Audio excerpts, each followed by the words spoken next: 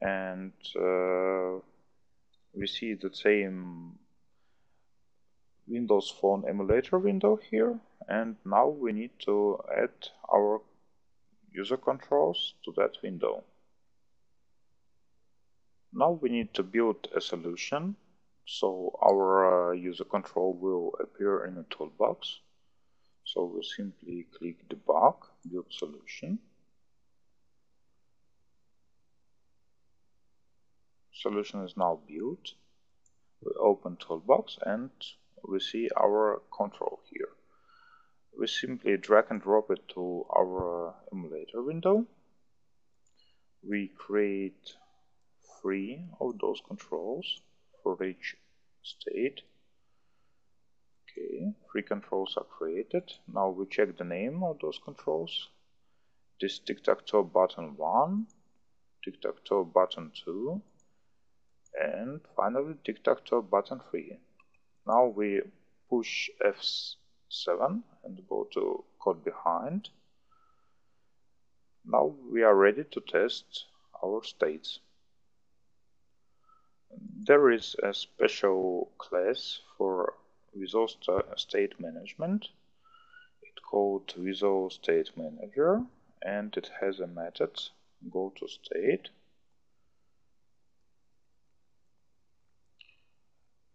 So we have first parameter control, second parameter is the name of a state, and the third parameter in our case will be false. So control is tic-tac-toe button 1, state name will be default and false. Okay, now we simply have to copy same row for the second control. It will be tic-tac-toe button 2, state will be cross, and for the third control, state will be not. And now we will build our solution and run the emulator by pressing F5.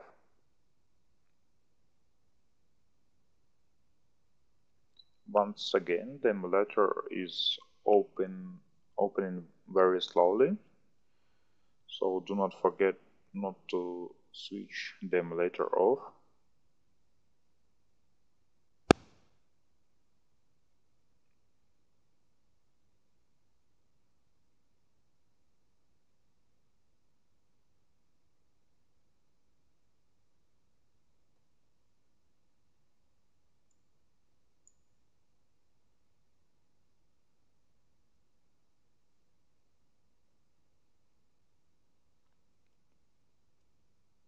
During the test, all of our 3 user controls should appear, and each of those controls should have a different visual state.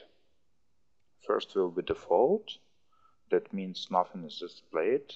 Second will be a cross, and the third one will be a not. Okay, let us now check. Great.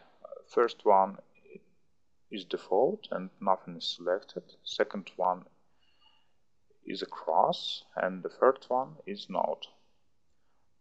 I think our user control is ready.